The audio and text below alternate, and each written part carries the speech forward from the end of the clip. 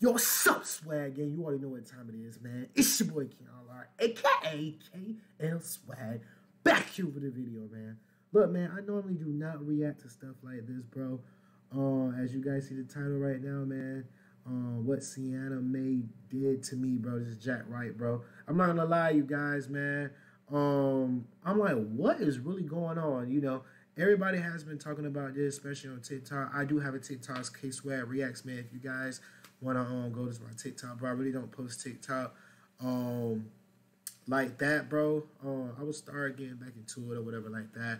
But you guys, man, this is Jack Wright, man. I guess exposing Sienna Mae, bro, you know, sexual assault and stuff like that, man. I'm not gonna lie, man, you know, I'm gonna put my little, you know, input in it, bro, and you know, see what he really talking about as well, bro.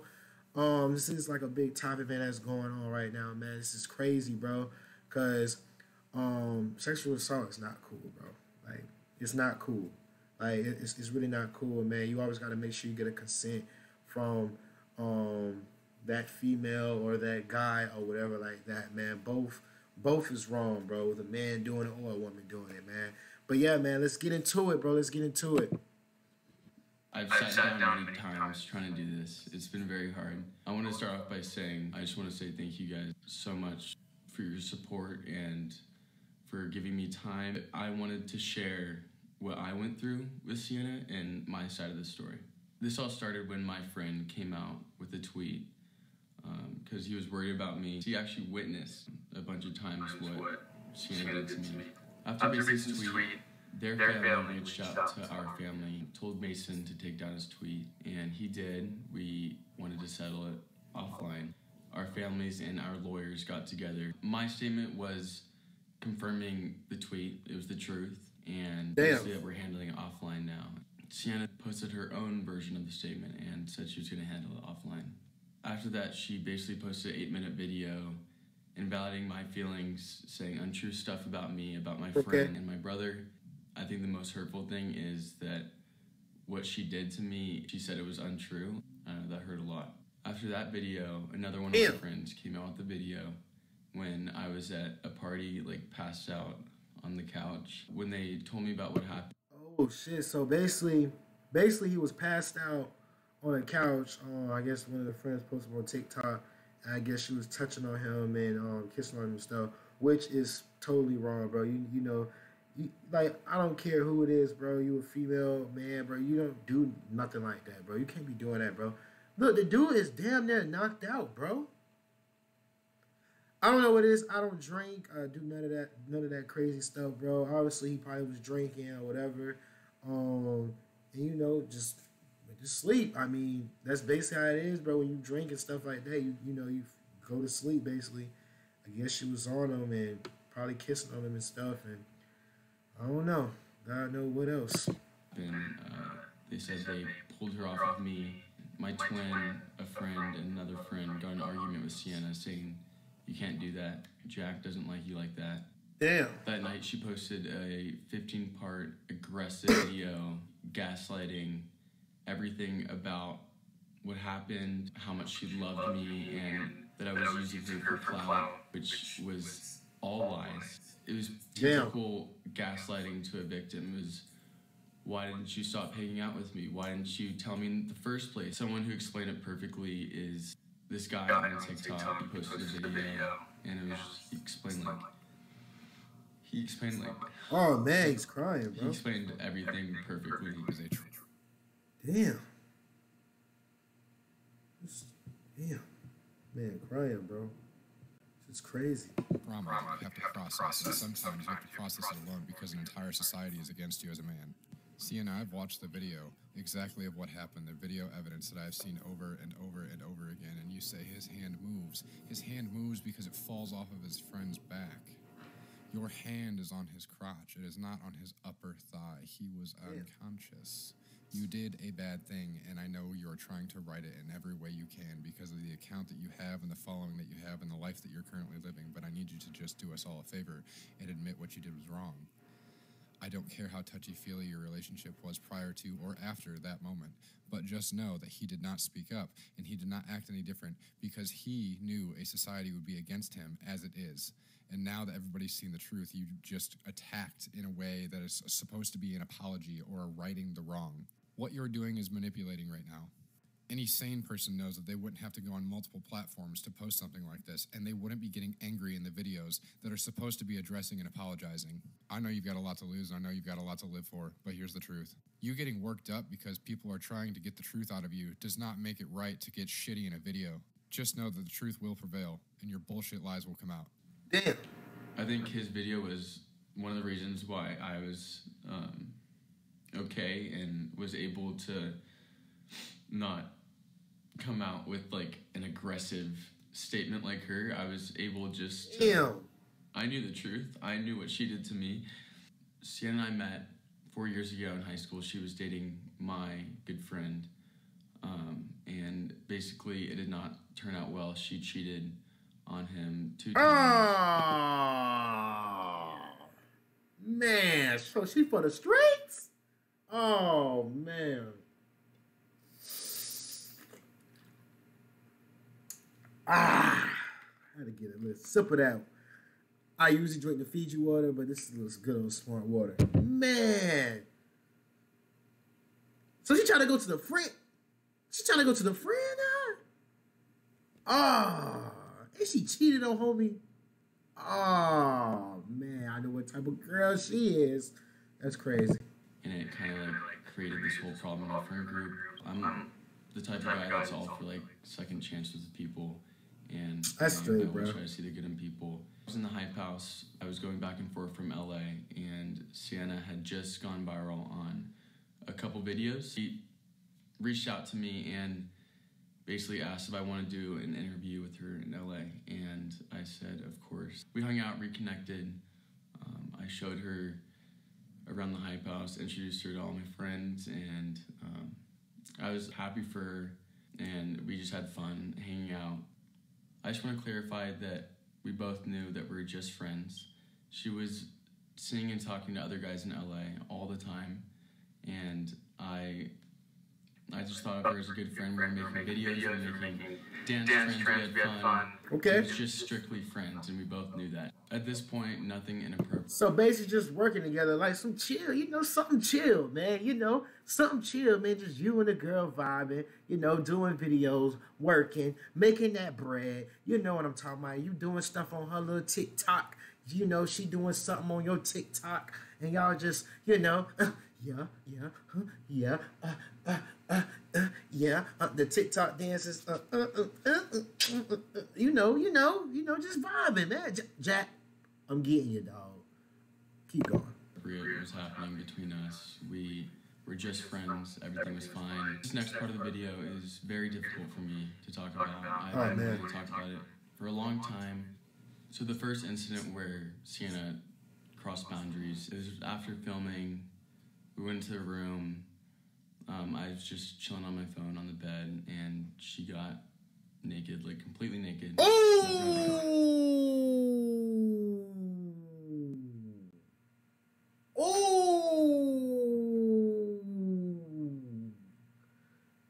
She tried to get you. She tried to get you, Jack. She wanted that man, bro. She took off her clothes and straddled me when I was literally just chilling on the bed. But I didn't know what to do in like the situation because it was just like random and weird.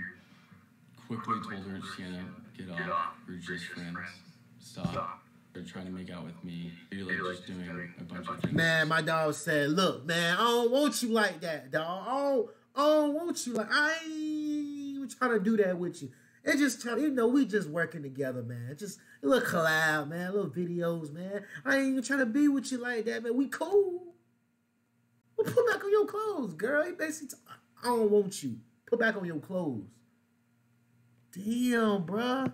To me, and I kept on saying, Sienna, stop, get off. I didn't want to be aggressive. I didn't want to. Yeah, bro. Yeah. So I pulled her off of me, and it took a couple of tries because I didn't want to be too rough. And I went out of the room, and that was the end of it. The next morning, she doing she too was much. I'm so sorry for doing that. That was I don't know what went through my head. I had to clarify again that I didn't like her that way. We were just friends. She said sorry. That was it. After that, these type of things kept happening. She would do something, and I would forgive her, and she said it wouldn't happen again, and we would go on and making fun videos. Yeah. After all those type of things kept on happening, the Hawaii incident happened where I was passed out unconscious almost like the whole night. She got on top of me, took advantage of me, groped me. I'm so glad they pulled. And I'm not gonna lie, you guys, bro.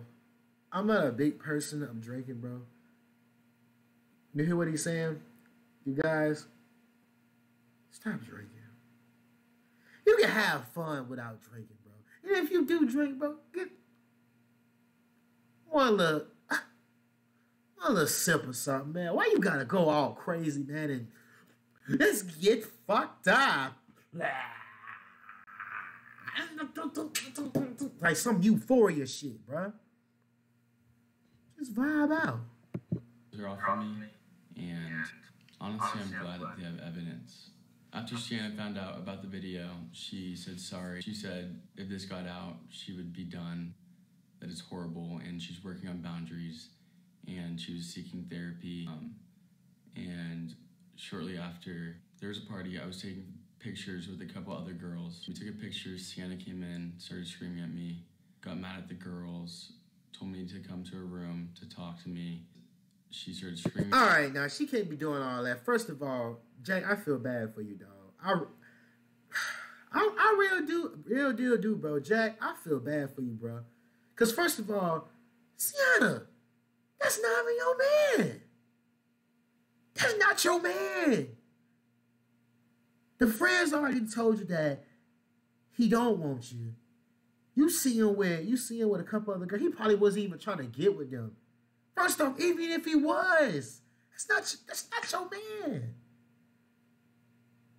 And you gonna yell at the man, bro? Clearly told you already what he's saying in the video that it's just some chill shit, some friends. I collab with you, do some videos. We can do some videos together. Is that what you want to do? But damn, you got a problem. At me, and I was like, Sienna, there's no reason for you to be mad when you're getting with other guys in LA. I can't just take a simple picture with a couple girls. That's when she pulled me in and grabbed me and tried to make out with me, and I got pissed and told her to leave. I want to stay at the party, and she kind of had already been yelling at every single person in the party. That's the thing with these females too, bro. That's the thing with these females too, and I try to put on a lot of dudes, man, and tell them how it is as well, bro. Bro, females think that they can do whatever they want to do, and a nigga won't know nothing about it. Nobody won't.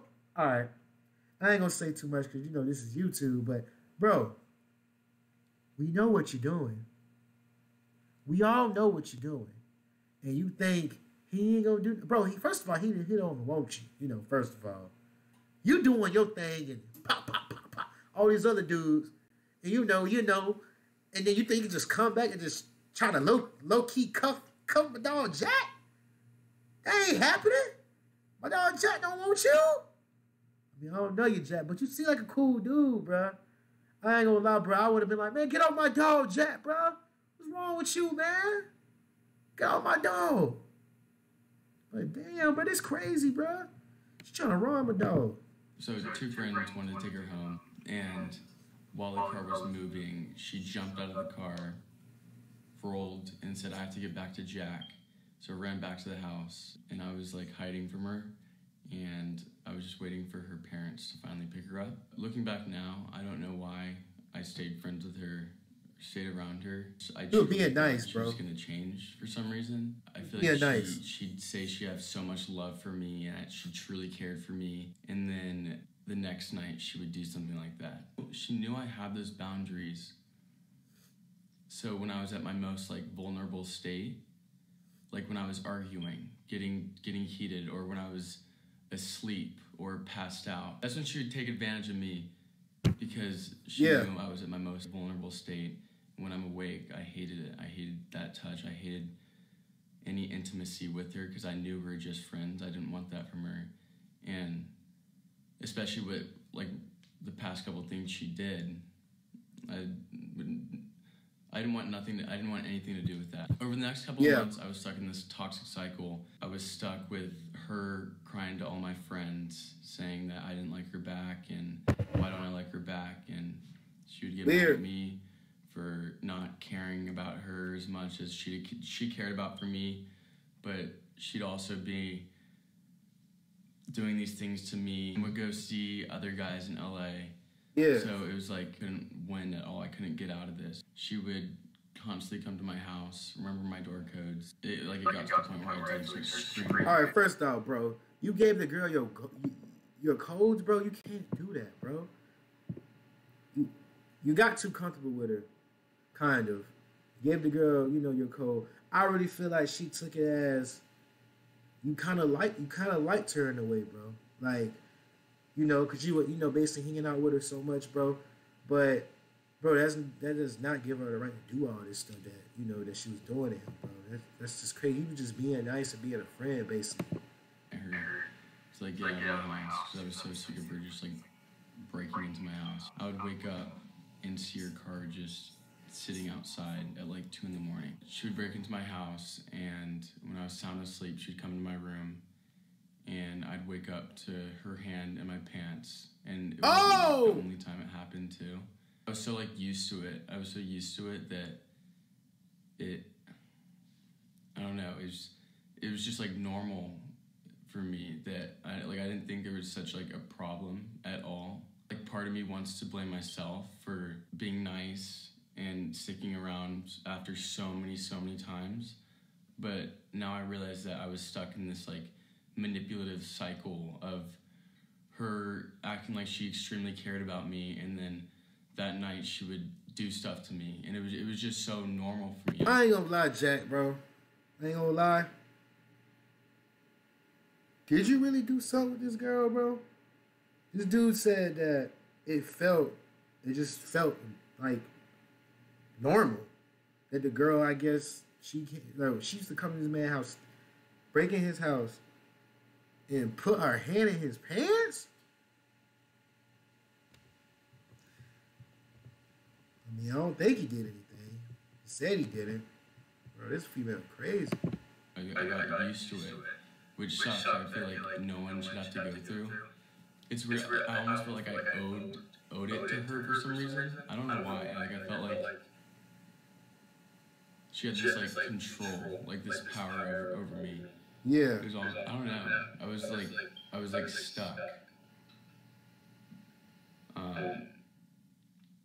And I feel like you should never have to, like, worry about, like, falling asleep and waking up to one of your good friends, like, touching you, I was, like, terrified for some reason, which you shouldn't be from, like, a person.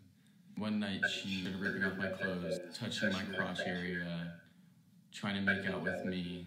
I mean, it was just, like, same old. And I'd say, Sienna, stop, go back to the couch, Sienna, stop. So I, like, locked the door, she was trying to get in, and I literally just slept on the floor, and she finally went to bed. It's, like, very awkward the next morning, and she'll say sorry, and I'm like, Sienna, this happens so many times. You're just being a little too nice. You do not respect boundaries. You just... Oh my God. So my dad was born and raised in Hawaii. So we planned a trip to the beach house my dad grew up on in Hawaii. And Sienna's family basically planned the same trip on the same dates. They left a couple days before us, and we were supposed to leave on a certain date.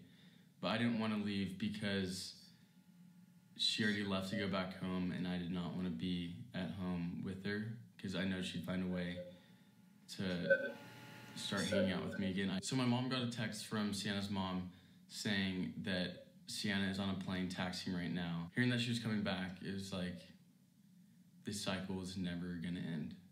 It's like, it's gonna be like this forever. That's like, what it felt like. She was always gonna make her way back towards me. She wasn't respecting my space at all. She knew I wanted my space. There's another time I went to Hawaii with a couple friends for like my trip, and she kind of found a way to get on that trip. And we went to a party one night. Kind of found a way, or you let her, like. I'm mad that I was talking to some girl, and she took me into the bathroom to talk to me, saying that she wanted to leave. She was blocking the door, so like I couldn't just like throw her out of the way. All I had was, stop, Sienna, don't do that. If I come out, she will like scream at me in front of everyone and think that I did something. I mean, I feel like no one believes a male, especially in like that type of situation. No, they don't. But yeah, she was on the counter and wrapped her legs around me and started like, let me out of the bathroom. Yeah, just weird stuff. That night we went home, made sure we had like different rooms to stay in. And I got in the shower and she picked the lock of my door. I made sure to lock the doors, but she picked the lock and walked in. I was in the shower. All I heard was just like the door opening.